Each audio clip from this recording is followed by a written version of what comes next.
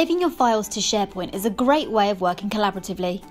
Sometimes you'll find that you need to send a file that you have in SharePoint via email to someone else. There are a few different ways in which you can do this. First, you'll need to open your desktop version of Outlook. Then open a new email by clicking New Email, which is located at the top left-hand side of your Outlook. A new email window will open. You will now need to select Attach File. A drop-down menu will show your recent items and give you two options at the bottom to browse. Browse web locations and browse this PC. If you're sending a file to one of your colleagues who has access to SharePoint, you can send them a link to the document, which means that if they have permission, they can work collaboratively on it with you. To do this, select Browse Web Locations. Choose SharePoint. Then select the SharePoint site you want to open. A File Explorer box will open. You will notice that you're now in your SharePoint site.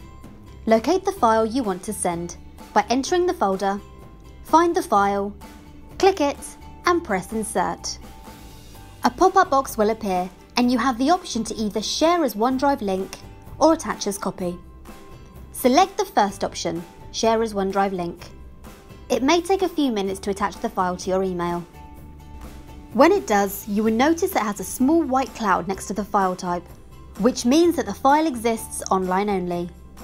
Working with online only files is great for collaborative working, as multiple people can work on the same document with no sync issues. However, to access this file, the recipient will need to be on SharePoint because you're not sending a copy of the file, you're sending a link to the file which is located within SharePoint.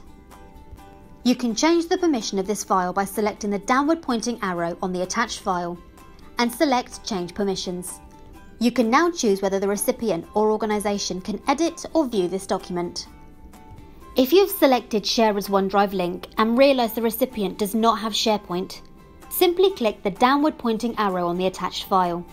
Then select Attach as Copy. The document will download and a local copy of the file will be attached to the email. Another way to send a SharePoint file by email to someone who does not have SharePoint is by using Files on Demand. If you have not yet enabled Files on Demand, click here to learn how to do so. When you have Files on Demand set up, open a new email and select Attach File. Then browse this PC. On the left-hand side of the File Explorer, you will notice SharePoint. Locate the file you would like to attach and press Insert. You will notice that the cloud status icon within the File Explorer has changed to a circle with a green outline and green tick. This means that you are downloading the file locally and attaching a copy. To learn more about what each status icon means, click here. The issue with working and sending local files that also exist on SharePoint is that you can run into sync issues if two people are working on the same file without internet access. Once your file is attached, all that's left to do is fill in the recipient's email address, a subject, and the main body of your email. Then it's ready to send. We hope you found this useful. For more videos, subscribe to our YouTube channel.